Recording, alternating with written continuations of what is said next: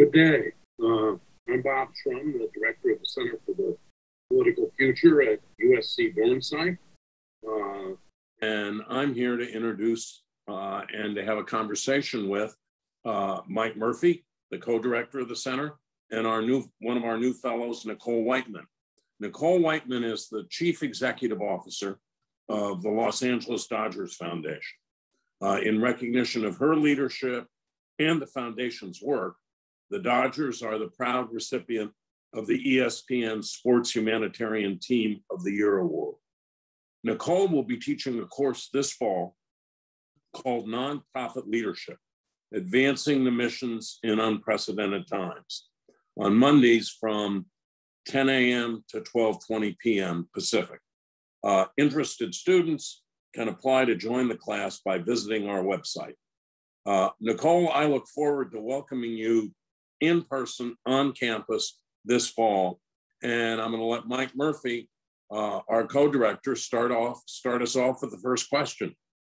All right, excellent. Nichol, great to join you and Bob. Thank you for being here as always. And thank you and our digital audience for joining us here. So now I know what you're all thinking, which is this is yet another sneaky Bob Shrum attempt to score some free Dodgers tickets, but I can assure you it's not. It's an attempt by me to get some Dodger tickets. No.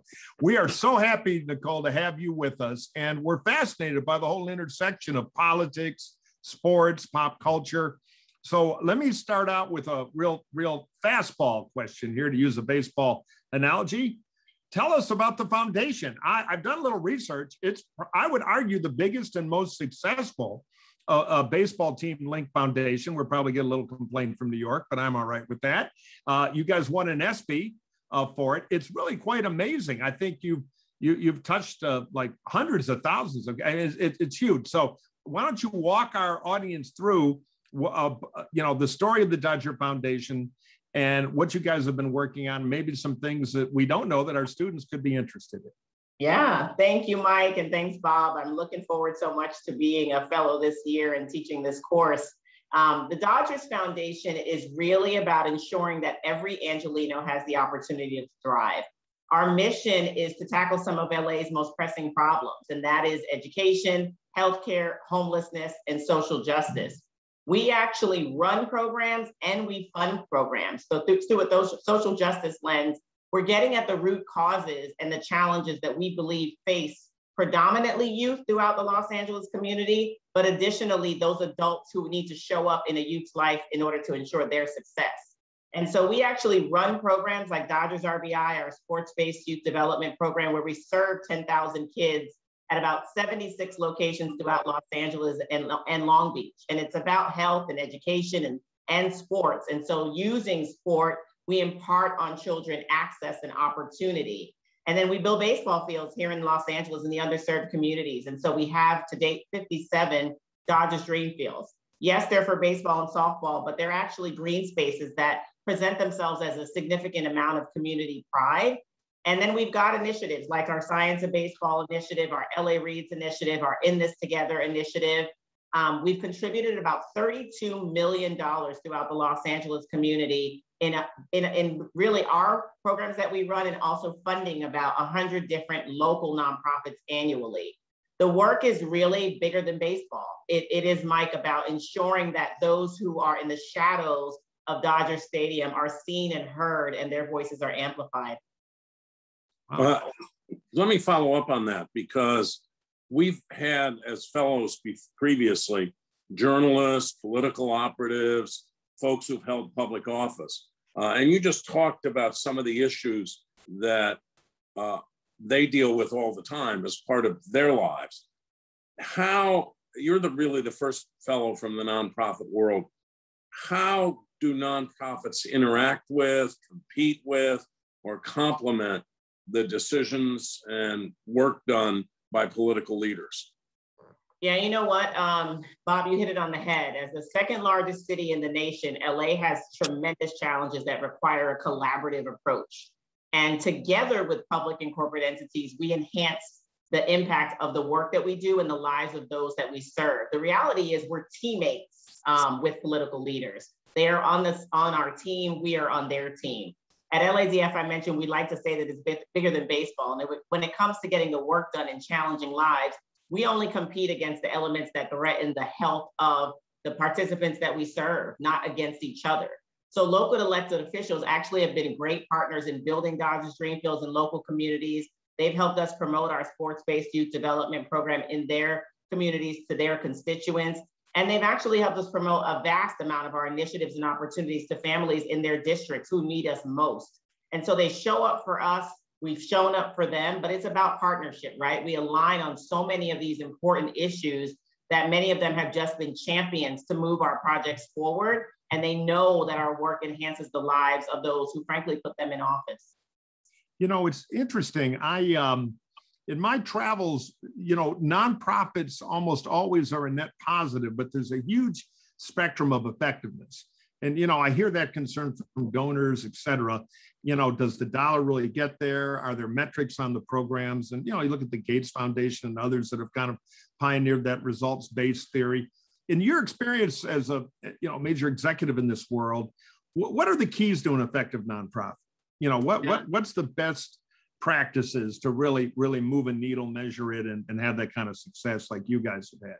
Yes, absolutely. I feel like you've got to be able to answer the so what every day. Yeah. And answering the so what really is having a strong strategic plan and a strong vision and staff and board members who support and drive that. But you've got to have data, metrics, measurement, and evaluation in place. I like to say here at the Dodgers Foundation, we don't do anything if we can't answer the question, so what? For us, it's really about ensuring that we're getting at true outcomes for the youth and the families that we serve. And so having an impact framework where you understand the goals and objectives of everything that you do.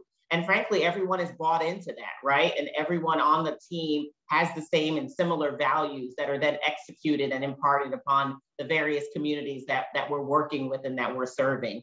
It's so important to have that strategic plan. Oftentimes, I think nonprofits, you know, people see them different from a corporation or a business.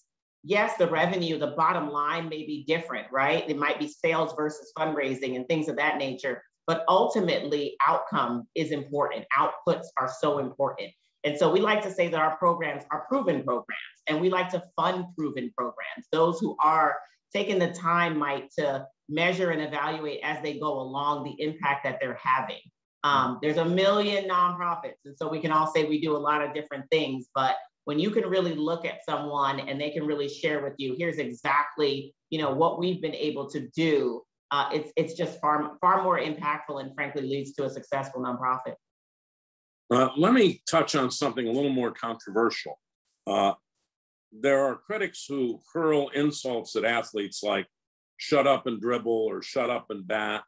Can you talk about the intersection between sports and controversial issues and the impact of athletes involving themselves in the public square?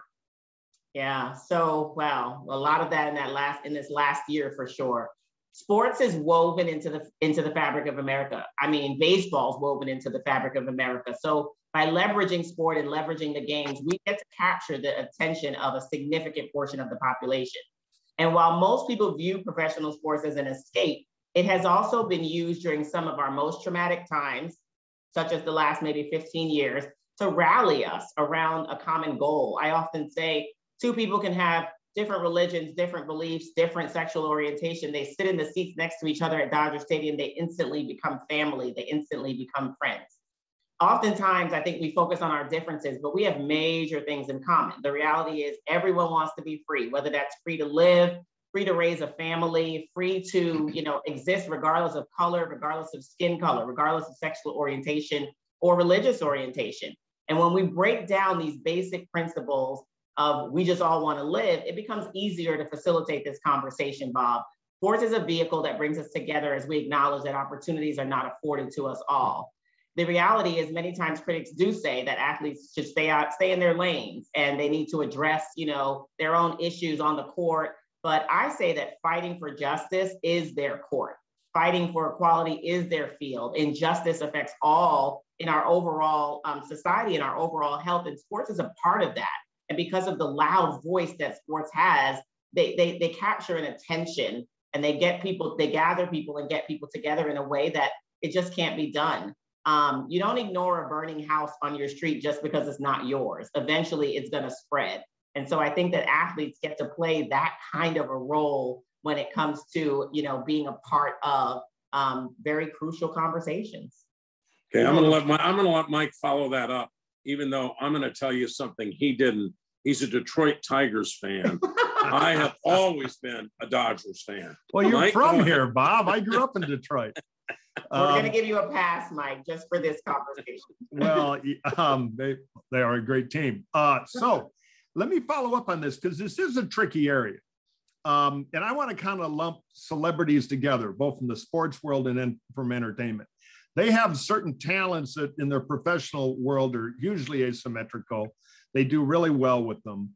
To their credit, it's not easy to be great at something or to have performing, artistic talent. But with that comes a platform. And I see a lot of celebrities out there doing incredibly positive work. On the other hand, it's kind of like unlicensed doctors in some ways. There are some who have the platform, but may not think before they opine with all that attention.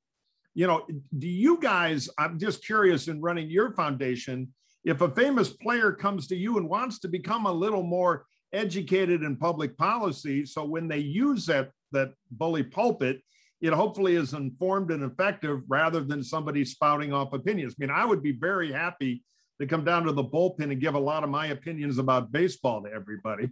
I'm not sure they'd be that interested, nor do I think I'd add very much value. So is that part of what you do or is done in Major League Baseball? I've worked in the NBA world a little.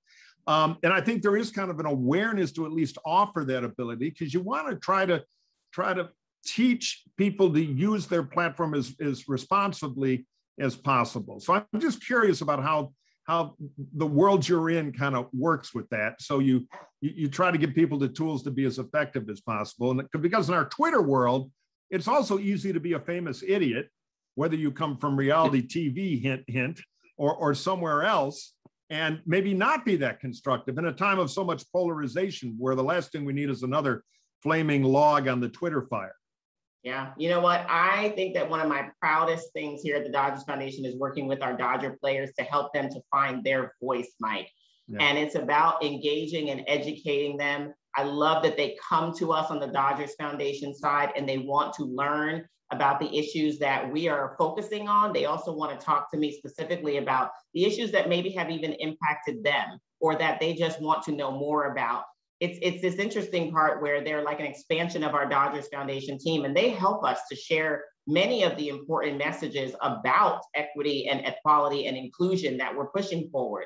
Although a lot of the issues do not directly impact many of them, to your point, right? Sometimes they can come across as empty, or you're not relating to it, or that's not your experience, but they are using their platforms to help amplify the voices of others. And I think our encouragement is also either tell your own story, and so someone can really feel the tangible connection that you have to the cause, or frankly, make sure that you're amplifying and telling the story of somebody else so that someone can hear that, right?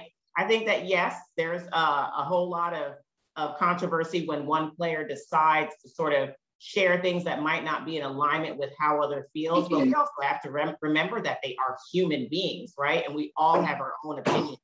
And to your point, they're somewhat unlicensed doctors in many, many spaces, but it's an opportunity to use that platform, if educated, to share the message, because you know that the celebrities and the players, folks follow them, folks listen, right. They have that attention. Yeah, the only thing I would pitch, and this is not about the Dodgers Foundation, because all I know about it is it's excellent. But I'm on the national board of the Public Charter School Alliance, and we have sports and entertainment celebrities who kind of find us. And we're trying to work with these organizations to make sure the menu of education is ideologically balanced, because often, it takes work to get to that, because otherwise I think it diminishes their ability if they don't read from the full menu, because then people start discounting it as kind of, well, they're all signed up to one agenda and on they go. So, but I'm happy to hear all that work is being done, because that's fantastic. Yes. I'm going to switch gears again a little bit. can you tell us about your own path, your own career path? Yeah. And what led you to what you're doing now with the foundation? Yes, I have a very interesting career path. Although I've been an Angelino for 20 years, I'm actually a native New York, who is a first generation American, first generation college graduate. And so I have had the pleasure, frankly, of living on both coasts. And I started my career in investment banking. I graduated from Spelman College with a degree in economics and a minor in management and organization. And I said I was going to go back to Wall Street and be an investment banker for life. After about a year and a half, I actually, while loving working for a Fortune 500 company, I felt like something was missing. And so, Bob, I ended up actually making a shift. And I went to work in publishing, and I worked for 2 magazines in New York in the sponsorship, marketing, and advertising space for a number of years, really honing so many different skills. And I paired that with the sound financial skills that I had gained, the team building and other skills that I had gained from the investment world. And I relocated to Los Angeles while working for a magazine. And I was approached by the president and CEO of the Jackie Robinson Foundation. I actually received the Jackie Robinson Foundation scholarship as a student in college. And they were opening up an LA office, and they asked me to come and lead. And I thought, wow, I had not thought about the nonprofit world, but so many of my experiences and my, frankly, experience as a Jackie Robinson scholar and a product of the actual organization, it made it a really ideal situation for me. I often tell people I got a doctoral degree in nonprofit management on the job working for the Jackie Robinson Foundation. I got a chance to serve as their vice president, Western Region director for 6 years. Loved it. I got introduced to so many amazing baseball teams, including the Detroit Tigers, Mike. So that I did meet the Tigers during my Jackie Robinson Foundation time. Excellent. And I gained so many tools, and I knew that I had found the space in which I wanted to live and work. In a full circle of events, I eventually accepted a position to work for LA's Promise, a local education public school reform entity. I worked for College Summit, and eventually I was recruited by the Los Angeles Dodgers Foundation. My stories, frankly, of college access, college success, first generation, all of those things, they melt into a place where I'm doing work every single day that I wake up loving to do. It's so rewarding. And I get to serve youth and families that I truly believe were me and my family. What was the biggest headwind you found? Because you really get a lot of credit, well earned, for amping up and revitalizing the Dodgers Foundation. So when you showed up there to do that, what was the greatest challenge? Give us a few practical tips from your experience, because you're widely acclaimed for having done an incredible job there. Yeah, I think no secret, Mike, the previous iteration of the Los Angeles Dodgers Foundation, the Dodgers Dream Foundation, was plagued with a little bit of just trauma through a lot of division that was occurring in the organization within that time. And the reality is I was handed a new logo and a new name and told to build, create, and do that. It was a challenge that I accepted wholeheartedly, but it meant building a team of amazing individuals that I've surrounded myself with that have helped us build what we have the last 8 years. It's really been about creating strong programs, being able to fund strong programs of other organizations, developing fundraising tactics. One of the main things that was tried and true for me was creating that connection between Dodger fans and the greater Los Angeles community to understand the role of the Dodgers Foundation and how if individuals, fans and otherwise, partner with us, we can have so much of a greater impact on the community. So the idea of taking this brand, this very strong, iconic brand, and using it to the advantage of changing lives around and surrounding Dodger Stadium, I took it on as a very significant challenge. But I think that we've been very methodical in how we've approached it, very strategic. And I do believe that all my past experiences kind of led me to be able to lead the way in which I'm leading here. And you guys have really, just a quick follow-up, and I know Bob's got more insults about the Tigers. On the development side, I was stunned by the amount of resources you guys have been able to gather. Is that highly board driven or what? Because all the nonprofits I bump into, the first complaint is, oh, how do we raise some money? And so I'm just curious about, what your best practices have been, because I believe it's over $30 million. Am I correct? Yes. Yes, we've actually invested about 32 million, and we've increased fundraising each year by 1,000% from where we started.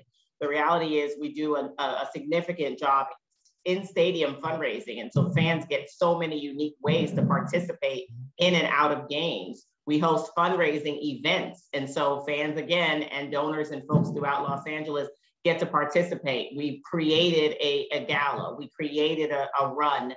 We've used the stadium as a property to make sure that we're bringing people together outside of games and been able to raise money in that way. We've also had the great support of so many local foundations and corporations who are also corporate partners of the team, who want to partner with us to help amplify their philanthropy platforms. And so a lot of it has been partnership. It has truly been collaborations with individuals, foundations, corporations, and I can't leave out our players. Our players have showed up in immeasurable ways as it relates to being able to fund together some really significant initiatives. Outstanding. So of all the things you've done at the foundation, can you single out any one or two that you think make the most difference and that you're the most proud of? Wow, it's hard, but I am most proud of the fact that so many communities consider us an ally. I say that some of the nonprofits, I think some of the things we have to think about often is that buy-in in the communities that we serve is really special, unique, and important in order for you to do the work. And I'm really proud of that. When I drive through the city and I pass by parks where we host our programs, I often get chills seeing young people in Dodgers RBI uniforms playing outside on our refurbished fields. That gives me a significant sense of pride. When I see youth and families in a better position because of our efforts, it's the greatest form of validation. Like that right there, when a mom walks up to me on a Saturday event and says, hey, my son is thinking about college because he attended your college and career accelerator, that makes me proud. I think there's been so many moments of extreme pride. And 2020, interestingly enough, you mentioned it in the introduction, Bob, we won the 2020 ESPN Sports Humanitarian Team of the Year Award. And it was during a very difficult time with the pandemic. We had doubled down. We were on the grounds in communities, distributing meals and more. And it was the motivation that we needed in that moment in time to move forward. It was a recognition of our hard work, our tremendous work and sacrifice. And while we don't do the work for the recognition, I have to say in that moment in time, it was definitely a added benefit and certainly much needed. I always will cherish how 2020 forced us to really look at things with an even more intentional lens. And so proud, honestly, again, of the extreme pride coming from families saying, you showed up for us in our most significant times of need. You know, when I think about challenges, right, that I've faced or that we face as an organization, it would absolutely be COVID-19. It taught us so much about ourselves. It taught me so much about myself as a leader. But truly, the pride comes from really being able to celebrate the families and the successes that they get from what we're able to provide. Okay, even though Mike's team has not won the World Series since 1984. Oh, somebody Dodgers, can work Google. I'm going to turn this back to him for a minute. All right, well, you're up at bat. Okay. Stay tuned. We have a plan. We're luring the rest of the teams into a sense of false security. So let's do career day, Nichol, for a minute. After Bob tries to talk some poor kid into a career in the ACLU, and they don't like my pitch to go work for Chevron, they come to you and they say, what about a career in the nonprofit world? You know, what would you tell them? What's the path, how to prepare themselves? How do you get a job there? What's nonprofit career building 101 for some of our students? Yeah, first I want to say that it is any undergraduate major and it is any graduate major. I personally do not feel like you have to decide at the age of 16 that you are going to be an executive director of a foundation or hold a position in a nonprofit. I think that it's really an understanding of the impact that you can have in the lives of those who have been forgotten and getting passionate about a cause. The best leaders in the nonprofit space are those who are passionate about the cause. I would advise students that it really take the time to research their cause of interest, right? Whether it's personal or it's something that you're just really tied to. It's about that. I often say to people, you must volunteer. You must volunteer. You have to show up for that cause. You have to show up for an understanding of looking at a team that's actually working on it. You have to be much more, it has to be much more than just a desire to help. Like, you've got to arm yourself with information about the community where you want to work, or the people you want to serve. What are the cultural differences? I think that educating yourself on the history of maybe the marginalized group, those things are so important. Never approach a cause or a community in terms of how you'll fix it, but rather, what is it that you're going to bring to the table, right? Be an ally. How is your nonprofit or the nonprofit that you work for going to show up for that community and amplify their voices, their thoughts, and their opinions? So I think it's less about the education piece. But I shared my background. I had come from so many different avenues. And frankly, when you come from so many different places, you bring very many unique experiences that are necessary to fuel nonprofits, frankly. It needs business, it needs marketing, it needs finance, it needs all of those aspects of the work, in addition to program people who are going to be on the ground getting it done. So show up in terms of volunteering, even if they're unpaid internships, network, get the mentors, within the space, whether that's sports or entertainment. Get as close as you possibly can, because eventually, yes, the relationships do matter. There aren't a ton of positions across, sports teams, but there are a lot of opportunities in the front office that are linked to the nonprofit of the teams. Sure. And so think about it from that perspective. And then, as we all know, there are so many nonprofits. So it's the world is your oyster. One thing I tell almost every kid who comes to me with a vocational question outside of business, be it work in political campaigns, work in advocacy. And I think this is true for nonprofit. I at least tell them, you can either shoot me down or agree, but from your background, I think you might agree. Because often if they're more in the advocacy world, they hear this word and they kind of shrivel up and, oh God, I don't want to have to do that. But I say, take at least one basic accounting course so you can run a budget and you're not intimidated by management who uses accountant speak on you, and you can operate in that world. And I wonder what you think about that. I agree with you completely. It's a business. Right. And everyone has to remember it's a business, right? Sometimes they feel like startups. Sometimes they feel like small businesses. Sometimes they feel like you feel like you're an entrepreneur, but at the end of the day, it's a business.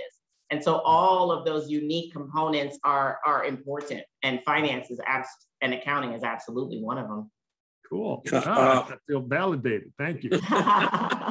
All right, Bob, who has not taken an accounting course, because I know where he stands on economic issues, but go ahead. What do you got? No, you're right. You're half right about this. You should take an accounting course, but where I stand on economic issues, I think is completely the right place. Anyway, to talk about economics, Nichol, the foundation did a lot of important work and has been doing a lot of important work distributing food and PPE across Los Angeles. What happens after the pandemic? Yeah, you know what? Families were financially struggling prior to the pandemic, and really the pandemic exacerbated what already existed in so many communities, Bob. COVID-19 shined a light on our weaknesses as a nation in terms of the incredible amount of people who are already living in poverty. And so the foundation and what happens after COVID is we continue to double down, we continue to support those communities. We've actually been on tours where we're continuing to provide food distributions and many other basic necessities. It's time for people to look at the root challenges and the root causes, often in Los Angeles, for those who are living in poverty, and force our nonprofits and force ourselves to make decisions about what we're going to implement additionally into what we were already doing, to make sure that we're not putting a Band-Aid on top of things, and then when another crisis hits, everything falls apart. I think that because we recognize the incredible need for essentials, we will certainly continue our type of support in addition to the core youth development work that we do, education and health and wellness. We're not going to forget what we learned under the spotlight of this awful pandemic. We recently completed a 10-stop tour, and we're actually about to start another tour in the next couple of weeks. And it's about touching various neighborhoods throughout Los Angeles. We were able to issue an assessment to the families we serve and to the nonprofit organizations that we actually fund shortly after the pandemic hit. They told us what they want. They told us what we need. And our intention right now is to continue to show up for those things. We've actually donated and distributed over 4 million meals throughout this time, and about 2.5 million in in-kind donations like food and education materials, technology, and more. It's about building upon that. We've learned a lot about being very intentional about addressing basic necessities. The problems and the biggest issues in Los Angeles, they're not going away because we've reopened. Those families are not all of a sudden cured. Things are not, better. And so providing support during this recovery period is going to be so important. Well, let me do one follow-up on that. You talked about being a first-generation college graduate. I am too. What does and you alluded briefly to what the foundation does to sort of encourage kids to go to college and to further their education. Could you elaborate a little bit on that? Yes, so we actually have what we call the College and Career Accelerator. And so what we do is we work with college access and success nonprofits throughout Los Angeles. And so this is middle school students right to and through college. And we not only just do things like fund scholarships or fund their programs, we host in partnership with local colleges and universities and these nonprofit sessions. During the pandemic, for example, we made sure that students knew what were the changes happening on UC campuses, what was the change happening at USC, what were the changes happening across the country in terms of how they would apply to college, how they would get to college. We serve a lot of undocumented families. And so we often have experts, who share in many of our sessions, what those families need to know. Financial aid in the FAFSA, it's tricky, it's complicated for low-income families. So we make sure we're educating on that. So it's a lot of education, Bob, in terms of making sure that through the Dodger brand and through our vehicles, whether that be here hosting it at the stadium or over the last 15 months virtually, we're showing up for students with information and bringing together experts to deliver that information to youth and their families. Okay, well, I think it's time to move on to our questions. If you have a question, please send it to us. You can use the chat function, and then our team of hench people will arrange it and put it up here for me to read and probably mispronounce your name. So I apologize in advance. I'm barely literate. Okay, our first question is from Mr. Robbie Perkins Arango, who says, "Go Giants, best team in the league." Well, I get the feeling, Robbie, that you're actually Gabe Kapler here, working under a funny name, but we're let that one go by. And here's your question, which is excellent. Thank you for taking the time, Nichol, to speak with us. I wanted to ask how students such as us can navigate the conversation with some members of the older generation who truly believe, who truly believe sports players are paid only to play. Furthermore, how can a constructive dialogue be created? So what do you think? How do we do that in a polarized name-calling manner to find a little unity? Yeah, I think that there's an opportunity for students to partner with players associations, right? And different individuals who might hold certain positions within the league to start some of these conversations. We all know that diversity, equity, and inclusion is such a hot topic. It should be a consistent, recurring topic, but it's such a hot topic right now. And there are people who are working within sports franchises focused on making sure that issues are brought up, they're given a voice, they're discussed, and things of that nature. So I feel like, the opportunity to partner with the players associations, the opportunity to partner with DEI professionals and diversity pipeline executives across the sports teams to talk about how, they might together serve as champions for the players' voice being more than what they're just simply being paid to do. And even more, I think there's some partnerships that need to be had. Students won't be able to do it alone. I think that's excellent. Okay, another question. This is from Diane Wallace. Does the Dodger Foundation publish the results of your work each year? We sure do, Diane. We have an impact report, as most nonprofits do. We post them on our website every single year. If you visit us at dodgers.com/LADF, you can see the impact reports year over year. As I mentioned, we have a pretty robust measurement and evaluation framework led by our manager of strategy and impact. And so our reports are literally outputs and outcomes, testimonials, and more from our programs, from our initiatives. We share a full list of all of the nonprofit organizations that we have supported within that year. And then we also share our financials. Outstanding. Transparency, nothing better. Yes. Brian Jensen, a great question from Brian. Beyond just politics, I've noticed how sports have become more involved in other aspects of society, like Naomi Osaka and mental health a few weeks back. Do you think athletes are speaking up more than previously? And why do you think that's happening right now? I honestly believe that many of them have served as an example and allowed others to feel more freely to speak up.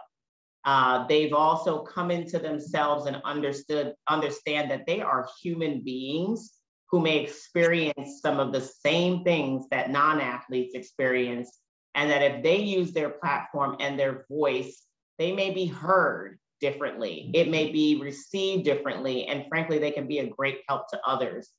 I can't say that I don't believe that, over the last year or so, particularly after the death of George Floyd, that more people are feeling like, if there is something I care about, if there is something that I feel like I can change or influence the conversation on, I'm going to stand up and say and put that forward, right? I applaud, efforts of, the WNBA, right? Serving as such an amazing example as a team and their athletes doing that. And I think that more organizations, teams, and just front offices, whether that be ownership or leadership, are getting behind athletes and encouraging them, frankly, to use their voice.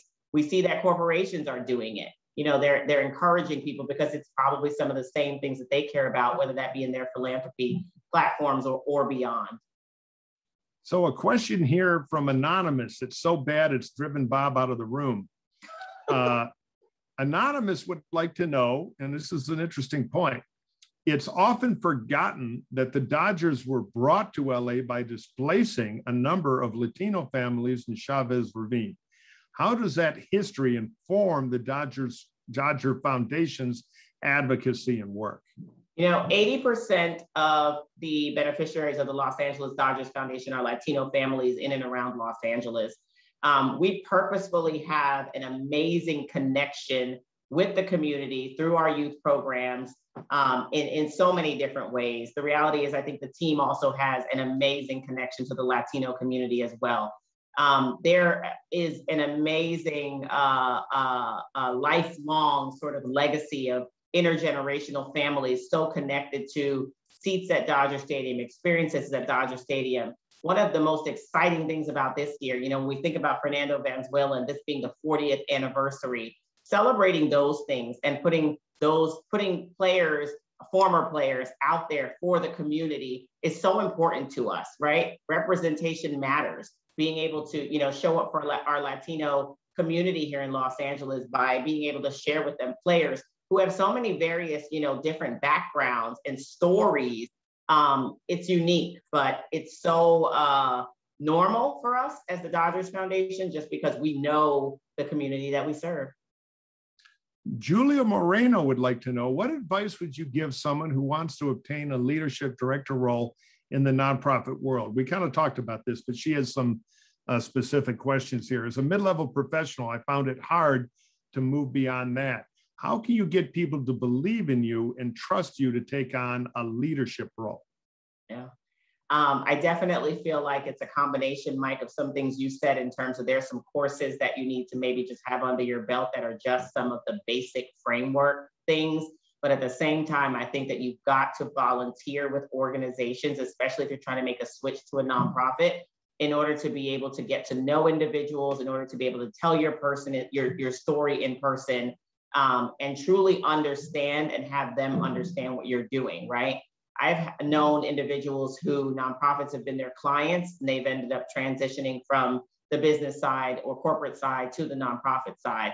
How can you get closest to a nonprofit? So if it's not volunteering, do you have a business relationship? Are you doing pro bono work? Are you showing up at their events? I think the networking piece is so important, and ensuring that if you believe you can be a nonprofit leader, can you be a leader? So do you just have just the basics on the leadership side, And then those two things end up coming together. There are some organizations, when you think about locally here in Los Angeles, pay attention to Southern California grant makers and more in terms of understanding various nonprofits, who they are and what they do, what are some of the roles that sit within those organizations. And frankly, some of those are listing jobs all the time. So I would definitely pay attention to Southern California grant makers as well. Excellent, excellent. Let's see, Mike, let me interrupt. Go ahead. Let me interrupt with a question, because when I was listening to you, it suddenly occurred to me, are other major sports franchises engaged in the same kind of work that your Dodgers Foundation is? I always say of the 30, major league clubs and of all of the leagues and teams, we all do this very differently. There's a handful of us that do it similarly, but it's customized to the city and the state in which you're in. It's customized to who you're serving. I will say with a lot of pride that the Dodgers Foundation, we do this in a very robust way. Our foundation is built a little uniquely different than a lot of our other counterparts in the space. We have definitely made it its own arm and its own animal in the best possible way, because we believe that this is a piece of the broader pie in terms of overall Dodger success. Our relationship with the communities that we serve and having this standalone entity that is not responsible for putting butts in seats, but truly responsible for making sure that there's mission-driven work happening in the name of the Dodgers is very important. I don't think everyone is doing that. I have felt in the last couple of years, there's been a movement towards establishing a foundation in this way, one that's governed by a board of directors, one that makes decisions that are separate of the bottom line of the team. So a question from Sarah Simpson. What about conservatives in sports? Do you see the criticism some on the right lay on sports and media that conservatives in these circles don't feel they can discuss their political views? They've got to join the progressive parade or be ostracized. What's your reaction to that question? That's a hard one. I feel like, it's going to be a while and some time before we're moving in that direction. You're absolutely right. There are a lot of conservatives in the space. Frankly, in baseball, we've been having the conversation very transparently, right? We are so white. Baseball is so white. Baseball has been quite conservative. We have a lot of work to do, but I think it's about acknowledging that there is a lot of work to do and creating a plan and getting started. Major League Baseball themselves recently hired a head of diversity, equity, and inclusion who's doing an amazing job, creating a strategic framework, and teams are following suit. We're in local markets, even us as the Dodgers, about 3 months ago, for the first time, we have a vice president of diversity, equity, and inclusion. I think that there is a lot of movement when we think about, teams embracing pride nights and more. We have a long way to go, but I do totally agree with the individual that answered the question. It's an obstacle, it's a challenge, but I do think that we're moving in the right direction by educating ourselves. Michaela Hughes wants to know, is there an intersection between nonprofits and social justice organizations? For example, what role did or should the LA Dodgers Foundation play in social movements like BLM? So social justice organizations, we actually fund a number of social justice organizations. And the reality is those that are, for us, falling into our focus areas of moving youth forward as a means to ensuring that social injustices, frankly, are ripped away from their lives, right? And so I definitively feel like there's a relationship between social justice organizations and nonprofits, very much like the way in which we are going to evaluate any other nonprofit. That is the same criteria that we use when we think about how we're going to partner with a social justice organization. But social justice organizations are not going to be progressive if they don't have allies in nonprofit organizations. They need funding for youth to be able to organize. They need funding to be able to advocate. And similarly, I think other nonprofits are just looking at it as, hey, do they fall within the guidelines that I have set for myself as a foundation. And frankly, I think in the last year, many foundations have opened up themselves to say, wow, I hadn't considered social justice organizations, but if I really want to be a part of change and a part of moving things forward, and I want to be an ally, I am probably going to have to think about how do they fit into my portfolio of grantees. Anonymous 2 wants to know with this question, I know that there's a distinction between the Dodgers Foundation and the team itself, but how much do you collaborate with the players? The answer to that is a lot. The players have yet another vehicle through the Dodgers Foundation to be able to execute on a lot of what they care about. We partner with player foundations to fund things collaboratively. We partner with player foundations to host fundraisers. We do a lot with player foundations. We have a number of players that contribute to the Dodgers Foundation financially every year, but they also show up for us when we ask them to record videos, when we ask them to come out to events, when we ask them to engage with youth and families, when we ask them to meet and greet youth and families at the stadium. So very significantly, we get a chance to meet our new players every single year at spring training, and the relationship starts there. Players autograph significant amounts of memorabilia that we auction off to fundraise for the foundation annually. And so I will tell you, very, very much so. I like to ask the players very early in the season about what they care about, what they're looking for, and how the foundation can work with them. We've helped some players launch their own foundations. And so very, very closely is the answer to that question. Brock Dewey is asking, well, first of all, a little editorial, congrats on the World Series championship. I'm sure that the foundation had to adapt through the pandemic. How has it affected? Where were the impacts, and what will be the plans going forward as things hopefully get back to normal? Yeah, you know what? So interestingly enough, people, I'm glad for that question. We were impacted from a fundraising perspective when you think about the dollars that we raised to in-stadium fund.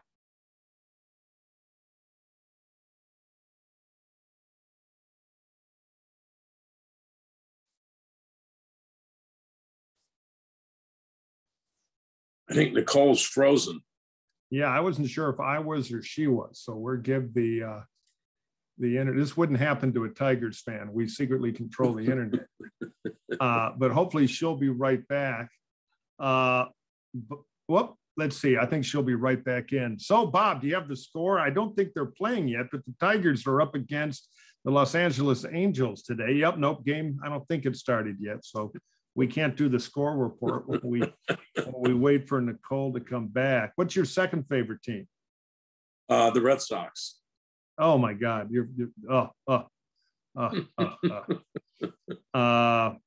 What can I? It's where I grew up and where I went to school. Yeah, that makes some sense. I totally get it. And Nicole is back. There she is. We lost power at Dodger Stadium. Crazy. Oh my goodness! Tell McCord to pay the bill.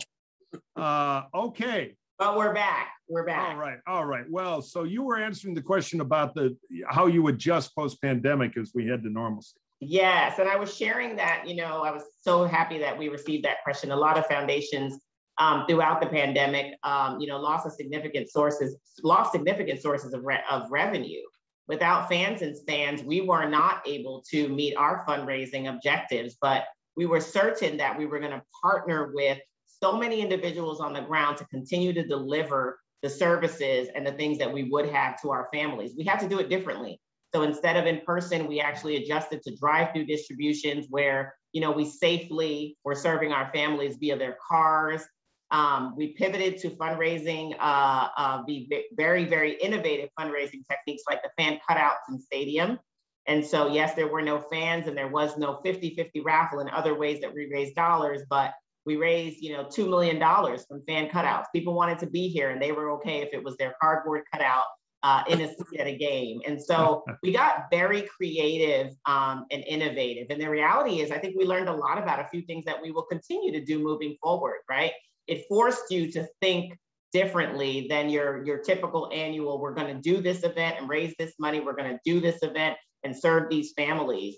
I tell people all the time, while we're all over Zoom and over all of this, the reality is there are some people who came to the table who otherwise couldn't, whether it be for scheduling issues or transportation issues, this virtual setting has allowed us to reach a significantly more amount of families, youth, and more across Los Angeles. So looking forward to actually finding a hybrid method of delivering programming, a hybrid method of fundraising. And I have to say, I'm glad that we're back, you know, to have 52,000 fans at Dodger Stadium the last 2 nights has been pretty amazing, and it will help us serve more and more youth in years to come.